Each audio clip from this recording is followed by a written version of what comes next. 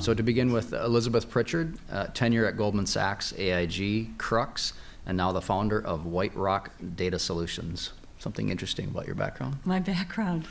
Or something you're excited about? I own a ranch down in Florida, and I have a herd of goats, which I just love. And it gives me a little respite from my data passion, equipping data scientists and quants with the data they need to achieve the insights they're looking for.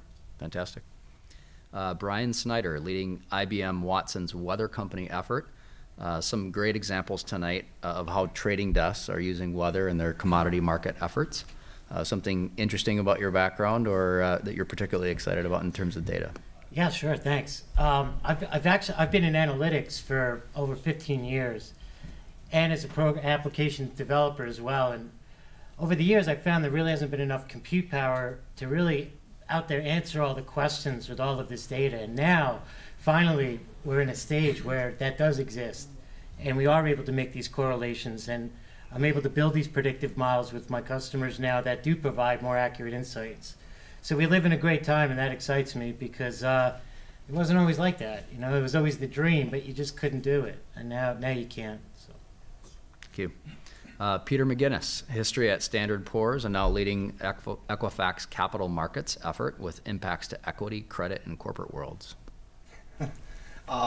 Yeah, I was with the S&P for about 10 years, so I'm talking to you from my experience is mostly a fixed income background. And I think maybe one of the more interesting things about the data, my first big data experiment started with, if you've seen the movie or read the book, The Big Short, we were involved with some of the early data efforts to join mortgage loan level data with anonymous borrower data. So it's kind of interesting because if you've seen the movie or read the book, you'll understand that that was the first initial list of clients that we started working on big data projects with. Fantastic. And then Michael Beal, distinguished background at Morgan Stanley, TPG, JP Morgan, and founder now of Data Capital Management. Something interesting or you're particularly excited about? Well, I'm excited to be here and to share the room with Erez and everybody else. Interesting, I started off on this journey back in 2008 when I was a discretionary investor at TPG Capital. I started to believe that the work I did was going to be automated in the future and that machines would eventually do my job. I then pivoted, ended up co-founding the Big Data and Machine Learning Group at JP Morgan, and then launching a systematic machine learning fund around that and opening that up for research. Across that point, I really have seen the full life cycle from the first sentiment analysis symposium back in 2010 when there was about a third of the people of this room in that attendance, and when I went to the conference last year, it was about 2,500 people. I agree with Erez's point that we certainly are at an inflection point, and it's interesting opportunities and have gone from being laughed at to now almost seem like I'm just regurgitating what others are saying. Fantastic. So why don't we talk about what type of data that the group maybe thinks has been some of the most interesting recently. And in particular, if you could kind of segment your comments to corporate uses, public and private asset management uses, just to give a sense for how people are using it in different functions. And maybe let's start by talking about some recent breakthrough or kind of clear victory in your efforts as you've been using data in different ways. And maybe with this, we could start with, I think, kind of Brian and Peter's backgrounds. I know you have had some interesting use cases. Maybe we can start there and then we'll open it up to the rest of the panel. Sure, I'd be happy to start. When it comes to buy side, sell side, we have a large number of commodity traders and energy traders who have successfully used our weather data, which is very hyper-local, very local, versus compared to the nearest airport, in order to make trade decisions. No one's stepped up and said, here's what actually made me successful, because as traders, they want to keep that a secret. So I don't, unfortunately, have any specific names that I can share with you. But we do have a huge group within the weather company that deals particularly with traders that use our seasonal forecast that goes out to 7 months. that helps them, do I buy energy now? Do I buy it later? If I'm, looking at corn, there's, what's the risk with corn for some of my agriculture customers? A lot of sectors actually, get affected that are within financial services, like insurance. It's kind of a one-off with weather. So, be able to understand risk, where that risk is going to occur, what kind of severe weather is there, and taking now, like with Lucena and many other partners and channel partners I work with, hey, we have data, from historical weather back to 1979 by hour, right? Let's marry that with all of our historical trades and try to come up. That's just another data set that, we're talking about Lucena and others about improving their algorithms and getting more accurate results. So if you're a quant or a data scientist and you're looking to increase your accuracy with another data set, a lot of that, I've been coming across a lot of those kind of scenarios now. So that's buy side. Of course, weather is used across the industry, any sector. Retail is a very large one, and a lot of times trades are made based on how is the company doing in terms of sales. Maybe they're a product company, so the CPG customer, right? And there's a lot of that IRI data out there that we have. We have a way of marrying that historic IRI data to be able to understand buying behaviors, inventory behaviors, working with Wegmans and different retail grocery stores. What do I stock on the shelves? When will things run out? So because all that other data is available, IRI data, there's sentiment data, all of that can be pulled in together. And when you're looking at CPG customers, our weather data helps get the better insights there. A good example was, I have two good examples. One is with here in New York City with One World Observatory. We were able to look at, we were trying to help them staff appropriately because they were spending too much money on staff. And often they found that they were short-staffed. So we used weather data with their retail data on attendance, and we were able to come up with predictive insights. So when our most accurate forecast showed a 15-day trend that says, hey, maybe we don't need people on these days, we're able to come up with a decision, right? Not just data that they had to make a decision on. Here's the prediction. It's been 90% likely that with these conditions in the past, when it's rain, when the temperature was like this, in this range, and the humidity and the precipitation, that's what's happened most often in the past. We can prove that statistically. So why don't you change the number of people that you bring into work over the next week or so? And we did that, and that saved them over $100,000 a year. Another good example is in agriculture / CPG, which is a consumer, Scott's Miracle-Gro. We've all gotten ads on our phone. The question is, like, when do you send the ad out? Who do you send it to? I want to send the right ad to the right person at the right time.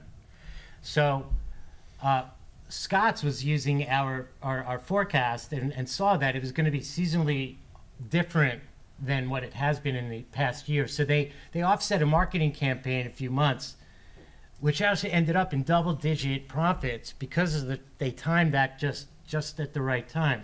So that kind of insight of, what's that weather like in the past and moving forward, they're making a change in the way that they deliver their marketing campaigns. And lastly, sorry if I'm going too long here, but there's so many use cases I could go forever. But it's even more hyperlocal. I was talking to one of you in the audience earlier with the North Face, where we're actually tracking people in the store, and while they're in the store, sending them the right ad based on a predictive model. So the weather, and this really happened for real life. I was part of that. It was awesome. And I love the North Face, and I'm a huge skier, so I couldn't have loved it even more. But yeah, we were actually not only be able to see where do they spend the most time in the store, which helped them determine discounts and so on, and where do I put items on the shelf, we were actually able to send the right ad to the right person at the right time who had their app in the store when they walked right by, the pullovers, because they were male, that was in this age category with this income level, just to reinforce that concept that you brought up, that let's take all the data in the past, marry it with weather, and it tells a real story that you can repeat.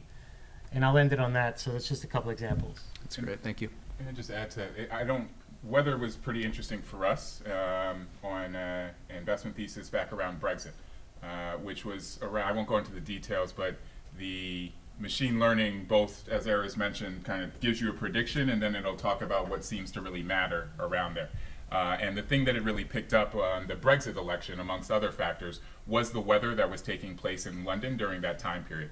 And when you look back and you take a historical time series of merging both the weather data and voter turnout and election data, you actually do see that the elasticity of demand associated with, or supply in terms of the turnout, associated with those who are likely to vote for the incumbent versus the disruptor is very different. And in this context, the people who were likely to vote for stay, when you had bad weather, they thought it was going to happen. They didn't show up as much as the people who were more focused on the leave.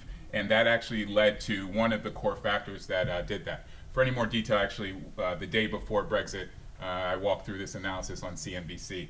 And it's a good example of how weather actually helped to predict an outlier event. It's a good kind of, I think, inroad to our next question. Does alternative data really work? And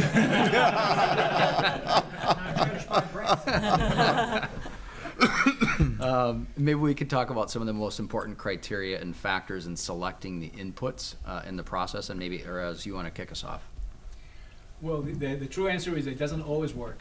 And people have to realize this is not a magic pill. You have to look at the probability of success, right? This is kind of what you're looking at, because there's so many factors that are unknown to the data and to the machine that sometimes comes in the way, right? So looking at the statistical significance to identify what's going to work or not. But it's true. One of the machine learning processes is feature selection by feature importance. So you have lots of data that can be really meaningful in different times for different situations. And the ability to identify which ones matter when is really critical, and it's a pretty typical machine learning problem that can be solved with the proper algorithm. And then Elizabeth, maybe drawing on some of your background at Crux in terms of the inputs and kind of the process that goes into preparing data. Any thoughts in terms of kind of how some of the community should think about selecting the right vendors and bringing those inputs in? Sure, I can comment on that. When you take a look at the data value chain, and you take a look at, you've got a data source, and you maybe as a fundamental manager, and you have a question, or it could even be systematic, right? You just want a lot of data. There's a lot of friction in that process. There's friction in trying to, get access to the data. There's friction in the commercial process. So there's a lot of friction in the process that I think, at Crux was trying to solve around the data delivery. And what I'm looking at now is post the delivery, how do we remove friction from the process of getting that data set prepared for the machine learning use case? And, I was thinking about it as like, what other industry does a customer buy a product and then have to spend a bunch of money getting the product ready to use? And I couldn't think of another industry. I'm sure they exist, but so it's like I'm going to buy this data set, and then the vendor, sorry guys, I bought a lot of data at Goldman, and then the vendor expects this is generalization, not everybody's like this, probably not the people in the room, but then the vendor expects you to take it all when you only need some features, and then you got to scrub it, you've got to get it into shape, into numbers, and address the missing values and all of that kind of good stuff, so that your model can consume it. And so I think that this notion of preparing data sets, which I would call a data product then, so it's like a data set, kind of more of a raw material, and then it needs to get into a data product form ready for machine learning. And I think we can crack this code, and we can make this stream a lot more smooth, then we're going to have a lot more innovation, and you're going to have a lot more data sets, data scientists out there to consume. And so is that, and I think there are different ways to crack it. One is, I think, the data suppliers can learn more about their customer use case and do some of that work and embed that in your products up front. And then I think also there's certainly a rich startup community being out there and also continuing to form, which is addressing this problem. So a lot of work yet to be done, but I think it's kind of the end of the beginning. We're on our way. I want to draw out some more of the use cases. We talked a little bit about offline, and I think Peter and then perhaps Michael, can you talk a little bit about PG&E and kind of some of the examples that you saw there and how that was a pretty exciting use case? Want to go first, or? I don't know anything about No, PG. Okay, sure. So I thought it was your if you data. wouldn't mind just switching over to the slide. So what on the call yesterday, there were two directions. One, be very brief. Two, focus in on tangible use cases, and I take my homework from Erez, so I did that. If you wouldn't mind just whipping over to the other slide, whoever's in the back controlling that. So one thing that I think is valuable around alternative data is just this question as to, there's a question as to whether you want to fully automate and just trust the output of the machine, or whether you want to also kind of have a second independent opinion. In this case, the question for one of our investor clients was around, they thought this kind of rebound that you see here taking place was something that was going to be mean reverting back to its 52-week average, and they wanted some help around thinking about position sizing. What you did here is just the integration of price, fundamental, and ESG data, and then taking simple KPI forecasts around return, revenue, and ESG. And what we saw here as you looked at ESG, which is bringing up this idea, like we always think of it as it's just a filter that you do for some reporting, but is there some actual alpha? And what it actually picked up on here as to why it was calling it a strong short was this idea around its energy management, its labor practices, as well as its relationships with the local government within there. And you can kind of see it in word print, although it's small and fuzzy, what's driving that. And so, whether you want to systematically, as you would with Erez, kind of trade that under a separately managed account, or if you just need a independent second opinion. Those are some of the places that machine learning can really add value, being able to identify not just the fundamental price, the economics, but in this case, a focus around some of those ESG things. And I just found that to be pretty interesting, given that most people don't think of it as an insightful alpha. And I think it's a good example as to it's really what you do with it and what you combine it with as to whether there's likely to be value.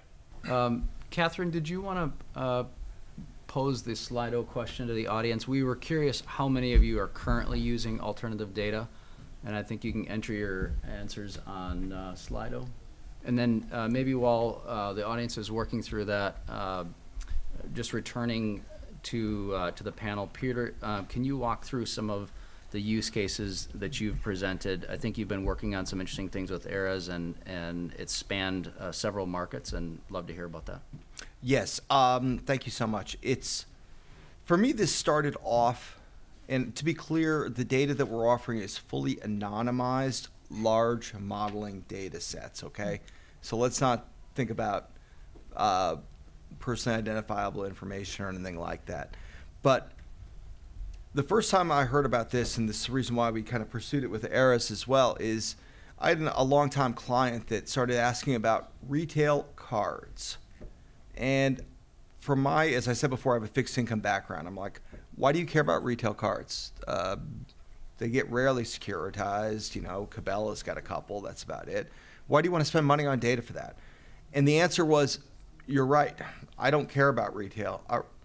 I don't care about securitizations. What I want to know is what type of losses do retail cards take in stress scenarios over time? And then why do you want to know that? I cover Synovus. I want to see if their loss reserves are correct, or if they're going to be changing their loss reserves, or what their loss reserves might be in the future if the economy goes one way or another. From that, we started talking about some of the more obvious use cases, which were finance companies, lending companies, et cetera. The application of consumer credit data is pretty obvious there. The interesting thing is when we engaged with Lucena, we started talking about more consumer-focused companies. So my favorite is the idea of using home equity and home home improvement loans and looking at those and focusing on those, as well as other factors. Now, what do people use those loans for? For home improvement, right? Where does home improvement money go? It goes to Lowe's and Home Depot. And I'm telling you in our data what type of utilization in HELOC rates and home improvement loans is going on in a time series that goes back to 2005 that you can correlate and back test. It's an input into a model. And I would also say that this is only the first, we've looked at other things as well, but this is one of the more significant ideas of if any company has a consumer input or a consumer facing business, then don't you want to know about the consumers and how they're doing and their geography and how they're paying their bills? That's it. Erez, I know you've been working with them quite a bit. You want to add some commentary on kind of some of the methodology that you've used to uncover some of the KPIs and ways that you've been able to be effective with that? Sure. I'm going to have to walk a very fine line here because of the NDA. I have the client here right next to me, but I'll do my best to make sure I give you enough flavor. Look, here is the problem that we're trying to solve, and I think Elizabeth was really spot on, and she described the real challenge of the market. You have 6 terabytes of data coming from Equifax that can tell you the state of the consumer health across the United States at any given time. This is powerful information, folks. It's something that's not available, in a newspaper or Bloomberg. This is what we call a very valuable, powerful data. Now, most companies are not able to ingest 6 terabytes worth of data, create the feature engineering, normalize the values, create machine learning models, test them, evaluate them, and then produce an outcome that can be easily consumed by the portfolio manager. So our goal was to try and help. So Equifax has a very strong presence with the credit market. They've been doing it for years, very successfully, have showed the value to the government and the credit sectors. What we were trying to do is show maybe a more accessible, easily consumable outcome from Equifax's data. And we created 3 derived offerings that are very easy to consume. You don't have to be a rocket scientist. You don't have to be a machine learning expert. You have to be a business-minded professional and consume those signals and actually act upon them. 3 types of offerings. The first one is model portfolio. This is basically taking the signals out of Equifax's data and perpetually, not historically in backtest, perpetually on an ongoing basis, identifying how these signals can be translated to alpha. We have 3 sectors, home improvement or home builders. The other one is retail, and the third one is leisure. Okay, so we've done that research. We have some pretty interesting results. For those who are more fundamental based, we have KPI forecasting, and that's basically a report that shows the growth, sales projections of the company. Interestingly enough, Taylor is in the back. You can talk to him. He's not a sales guy. He's a quant, and he can tell you the truth. They can tell you stories. But we are getting 61% of the time. We are, in some cases, outperforming the street consensus. Now, that's pretty powerful stuff. And again, it's all driven from that kind of powerful data. Now, truth be told, the idea is to combine that data with other factors, right? So we have folks from ADP here, folks that other types of consumer health notional values. You correlate that with some weather data, and guess what? We have a really nice picture that can tell you about the consumer health, and that's really the beauty of this technology. Fantastic. So I thought it was pretty interesting. The results look fairly decided that people are beginning to get some good use out of alternative data. I think, Catherine, you had another slide for us. For your business, per your category, corporate, buy side, private equity, how necessary is this? By the way, while people are responding to this question, I have to tell you I was speaking at a JP Morgan conference just earlier this year. And the same question was posed to big asset managers. How many of you are using alternative data, and how many are planning on using it in the next 12 months? And it was kind of flipped for what you've seen here. It was about 5%, are looking to use it. Most of the people that I've seen at that conference are not using alternative data at all. But it's true. We do see a meaningful shift in market sentiment. All of us probably are facing that. in the last few months, and it's hopefully it continues, and I'm sure it will. Mhm. Interesting. And then Catherine, I think you had one on pricing. So this certainly touches a third rail in the industry around if it is useful, then what's the right way to pay for this? And I'd like to get, Elizabeth, your thoughts on how the industry has been dealing with the concept of pricing, and you have seen this from multiple sides. You've been a buyer, and Yeah, you've I've been a buyer and a seller. been part of the infrastructure in terms of creating usable inputs. And so I'd love to get your thoughts on kind of what do you think the primary factors are in deciding pricing? Yeah, so pricing is essential. Okay, so I think that it is science and an art, and I think that as a data provider, you're providing a tool or service, and you think it's really cool, you've got to be able to price it at a point, obviously, where you can pay for sales motion. You can pay for that go-to-market motion, marketing, sales, getting your product tested. And so you need to know your costs. You need to know, right, how expensive, what your cost equation is to put that data service together, both the content as well as the data operation and the ongoing upkeep of that data set to meet your customer requirements.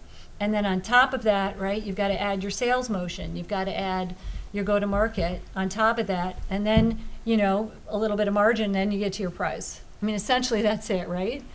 And so you've got to do that equation with, factoring that in if you want to make money in the business, right? So where does that price land you? I mean, I can tell you kind of some averages of what we're seeing, kind of in if you kind of look at data sets that are maybe early to market, or maybe there isn't a ton of established demand quite yet. They're kind of in the curve of like $30,000 to $75,000 annual subscription for a fund that is, maybe it's you have a central group and you're feeding some pods, but not a massive firm like Goldman. Okay, then you're talking an enterprise agreement. You have, you have to understand the use that's being used across the whole firm, and then you charge more for that. So that's a tailored solution. So that's kind of like the market. And then I think if you have a higher quality, more in-demand sets, like maybe some of my colleagues here, if you have a more in-demand set, you're going to be looking at I would say the low single digits, hundreds of thousands of dollars. And I think that's kind of the market out there. But the bottom line is you got to charge a price, or you're going to make some money, or you're just not going to be in business going forward. And honestly, the buyers know that. We would know that. We would know if somebody was coming in and they were lowballing it, and we would be like, I don't know, how is this going to persist over time? So, if you can explain that, and if you can explain that pricing model, you're not going to divulge your costs, but if you can explain that coherently to your buyers, they'll at least have an understanding of why that particular price. Michael, I know you had a number of roles on both sides of the industry in terms of asset management and also creating some data. How are you thinking about this challenge? I think it's a big bottleneck towards real adoption right now. What you laid out, which I think is smart, is kind of a willingness to provide, but then there's also kind of what is the actual value and kind of more traditional economic approaches to the creation.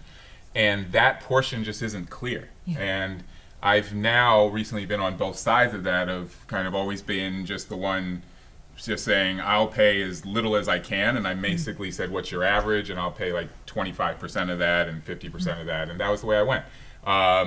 But trying to have a market discovery, I think, is something that is a big issue now. One thing that actually I serve as the co-chair of the FISD Alternative Data Standards Committee, for which Tracy in the back is leading that, and we just talked about that. Like for the standard questionnaire that we're trying to bring standards to the industry, what is your average budget? How do you think about it? And to your point, that is such taboo that we were really running back into something I've talked about for a long time of, instead of tragedy of the commons, sharing these things and leading to commoditization, we have a tragedy of the anti-commons, keeping information to ourselves, not sharing it, leading to a Pareto inefficient outcome. Now, there will be somebody who's going to step in and have to be a market interface associated with that, very much the way that risk metrics and market served in the very early days with the large banks. But that's a natural evolution associated with any industrial or technological revolution. But certainly something that I'd like to see more path towards, but unfortunately it's very much a case-by-case idiosyncratic discussion. At least that's what we've seen. Maybe I'll just kind of shift the question a little bit and talk about some of the challenges, cultural, process-orientated, that we've had to kind of overcome to be able to put data to actual effective use. The importance of having a good process, and maybe Michael, just while you have the mic, we'll talk a little bit about what are some of the things that you've seen that have driven kind of some of the breakthroughs. I know you've worked with a lot of clients who are trying to execute data strategies, and if you could just very succinctly kind of address what are some of the things that have helped you to communicate with the different languages you see out there. Sure. I'll just lay out the first one and then maybe we can go around, maybe I'll come back. The first thing is we all come from a world of monolithic architectural structures, and every process is very long and it's integrated within there.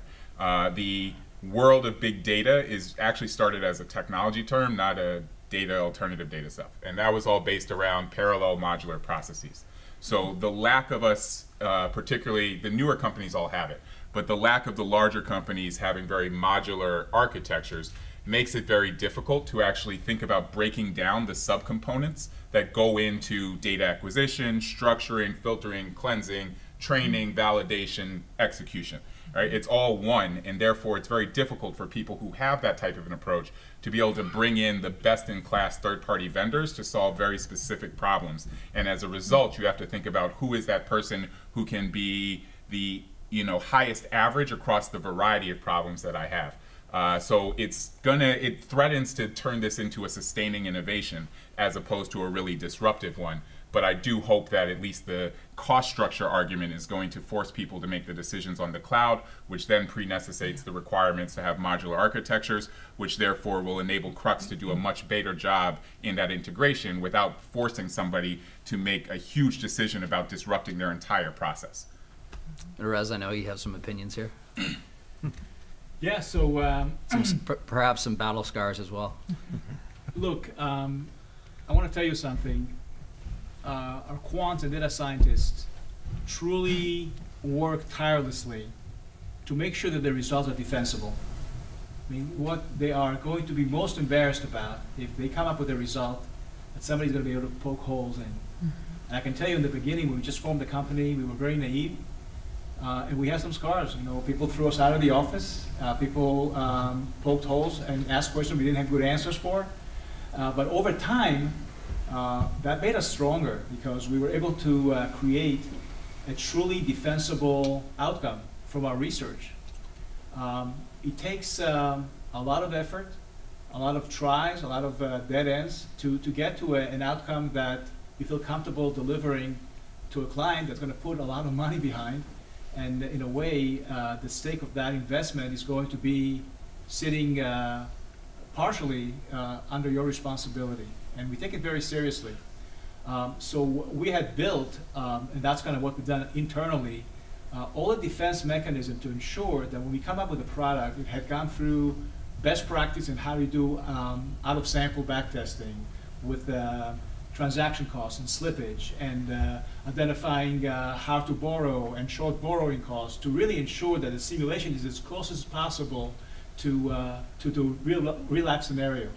We show people backtest, and the first thing they say to us, I never saw a bad backtest. Because they only show the good ones. So how do you create a credible result? You say, you know what? Fine. Let me give you a perpetually pay-per-trading simulation of the same backtest over time. I'm going to publish the trades before the market opens. You can actually follow through with that on our platform and see how it goes. And they say, oh, that's great, but it's not real money, so it's not good enough. And we said, okay, here's a small amount of money traded using that very same portfolio, and they say, oh, it's really small, I need to see a larger fund. Well, if I had a larger fund, I wouldn't be in that business. I would be doing something else now. But this is really a challenge that we have to face every day. But again, the good news is that those constraints, those pushbacks are diminishing more and more now, because people realize that they have to join the big data revolution. I mean, you either change or you die. And I think we all believe in the same, this is really what's happening now. Others that would like to comment on ways that you've translated well to local language or kind of been able to bring the use cases and make them alive for customers in a way that was able to win them over? I could comment on that. So I've been doing a bunch of research over the last couple of months about integrating the innovation. And it reminds me of, I started my career in manufacturing, in a short stint in manufacturing, when we started working with robots on the assembly line. The first robot rolls out to the floor, and it brings up many considerations for the design of the ecosystem around the robot or the machine.